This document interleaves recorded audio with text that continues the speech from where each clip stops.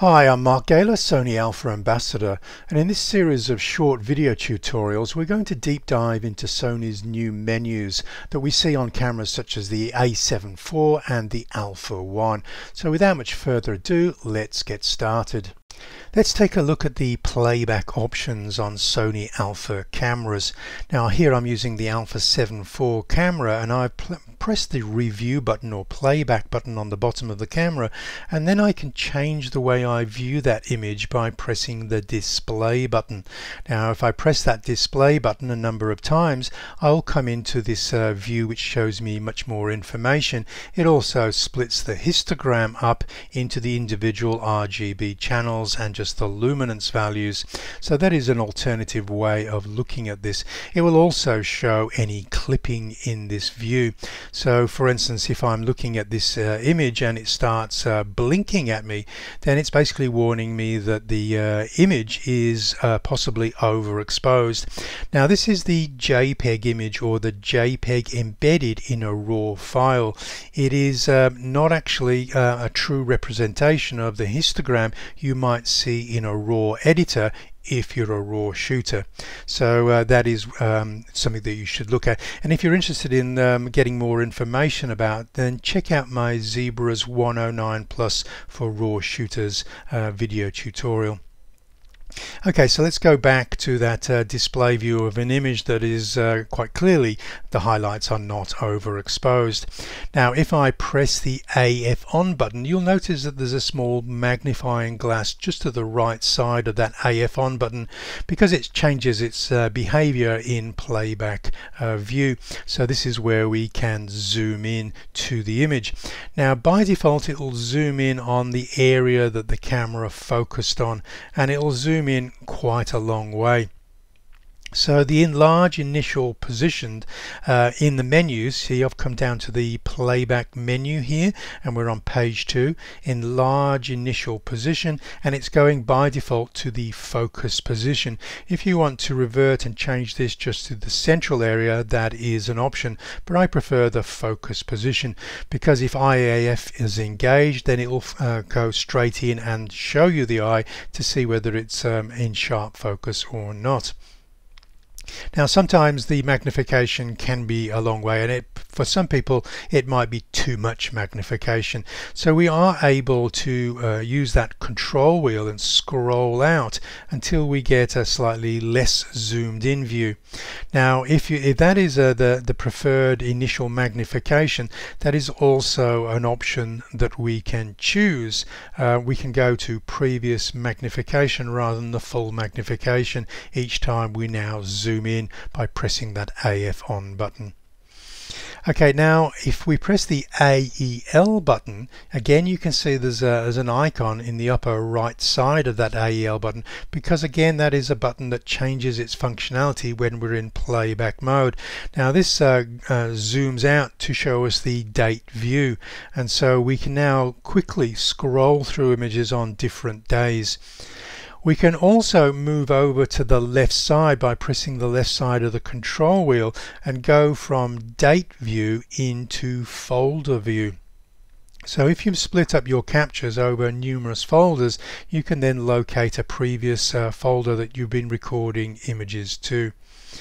Okay, so let's go into that playback menu again. We're on page 1. We're going to view mode, and here we can see the same options: date view, folder view, movie view. So if you're trying to just identify a certain movie because you've been recording them to the same memory card as your stills, going into movie view will be a faster way of locating those movies.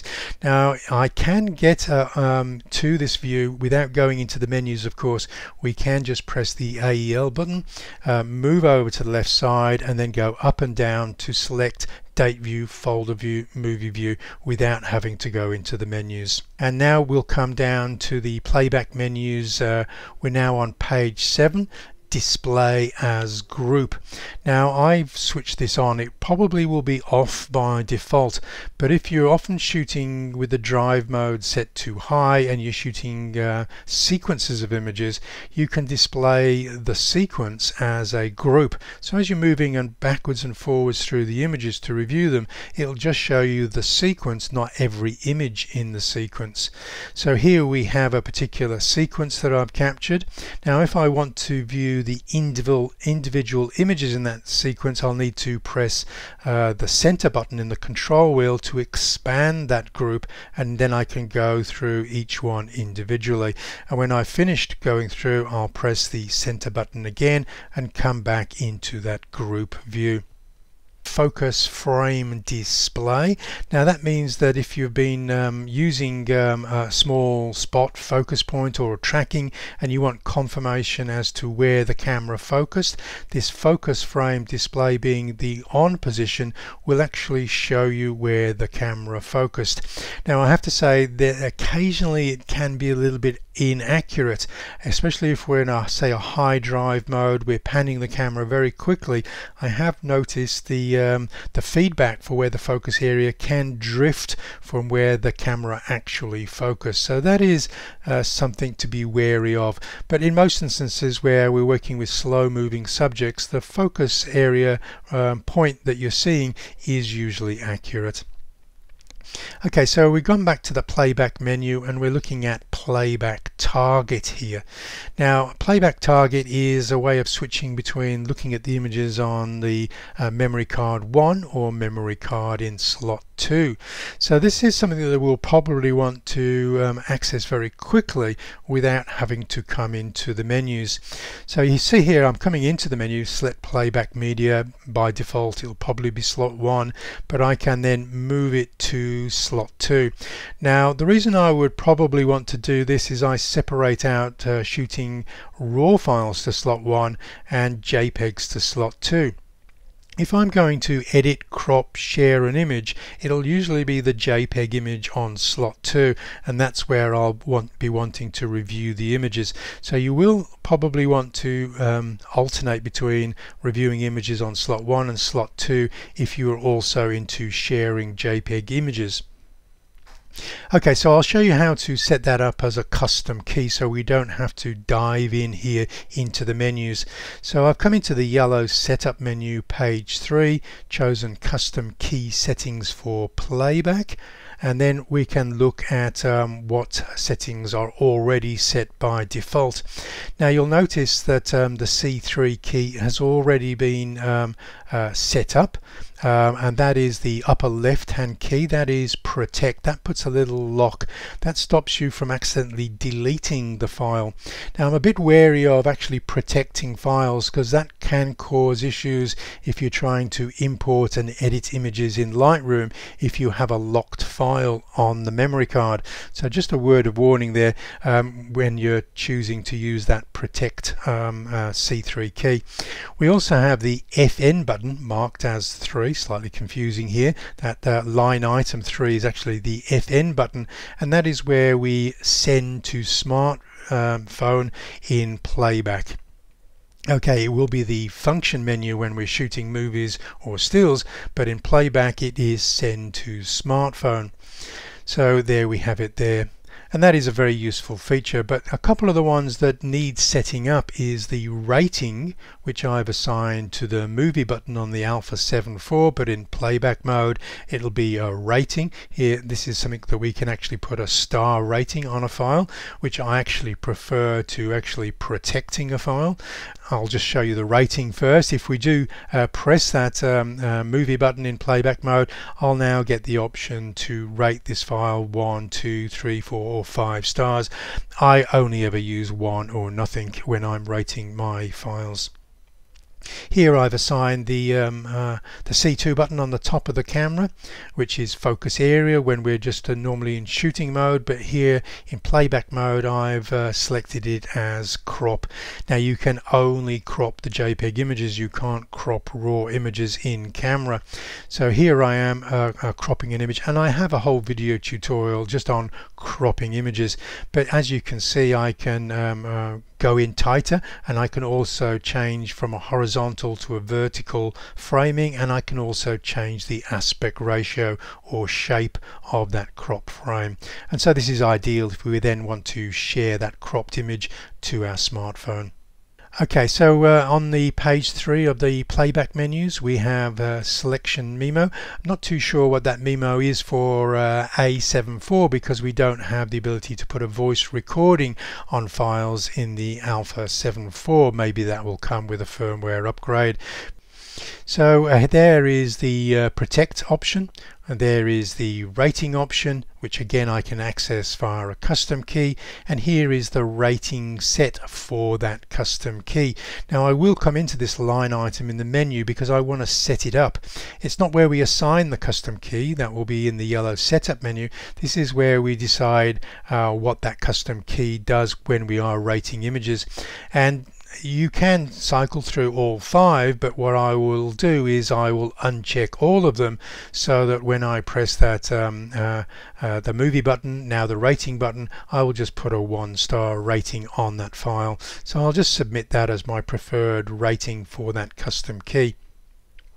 If you are rating images, it's also useful to come into page 7 of your playback options and come to the image jump settings. So what this allows you to do is to choose different ways of cycling through and reviewing your images. So if you're only trying to show people the images that you've rated on your camera, you don't want to be cycling through every image you captured. You only want to be showing somebody the images that you've rated. So you can set the front dial to only cycling through images that have a star rating on them. You can set your rear dial to go through them one by one, or choose another way of cycling through the images. And I've also set up the rear dial to go through them by 10 images. Okay, so that is that will be the exposure compensation dial when we're in shooting mode, but I've set up that right rear dial to go through the images in 10 lots. So this is a faster way of cycling through maybe hundreds of images. And you could also set that to cycle through in 100 images rather than 10 images. This is another way of changing how we delete images. Now I very rarely delete images on the camera. I usually wait till post-production, but if you are trying to clear up maybe some card space, there's a faster way of selecting an image and then deleting it. You can just press the delete button twice and have that delete the image automatically without cycling through an additional menu item. It will warn you. It's a bit wary. It's trying to protect you from accidentally deleting images here. Obviously it is much easier to press that trash can twice and delete the image. Playback menu, page 5, edit. This is where we go into the crop, but again, if you come up with this screen, unable to crop image, it's because you're looking at a raw image and you need to switch over to the other playback media, which I've set up as the C1 custom key there, to automatically then cycle between slot 1 and slot 2. Okay, you have an ability to rotate an image, but I rarely use that. I will rotate an image in post-production if needed. We have an option to copy all of the images from slot 1 onto slot 2. This might be useful if you're trying to give somebody a memory card with all of the images captured at that particular event on that day without having to wait to go back home. Okay, so playback menus again, viewing, page 6. We've got options there for playing back time-lapse or interval shooting sequences of images there, and we can also put a slideshow on all of the images that we've captured. So I don't personally use these options, but they are there. Okay, so final page on that playback options there, page 7. We got the image index, but we can access by pressing the AEL key. We've got display rotation. This is not where we actually rotate the image from being horizontal to vertical or vice versa. This is a way where if we do shoot an image in vertical mode, it will be displayed full screen if we turn the camera into vertical mode to review the image. So if we're viewing a vertical image like this on the screen, if we've got that auto selected, if we rotate the camera, it'll go full screen on the monitor, obviously, and that is making best use of the screen real estate on the camera. If you found this information useful, head over to patreon.com/Mark Gaylor. I'm offering an Alpha Creative Skills support channel where you can download a 500-page camera-specific ebook, and I've covered most of the late model Alpha cameras. You'll also be able to download a camset file if you own one of the later model Alphas. You'll be able to set up your entire camera with just a single file copied to a memory card. I also offer additional ebooks for people to download to help them master the skills of creative photography, and also a range of 1-hour seminars that look at the using the camera gear to the best effect, and also to build up your skills of photography in general. So head over to patreon.com/Mark Gaylor.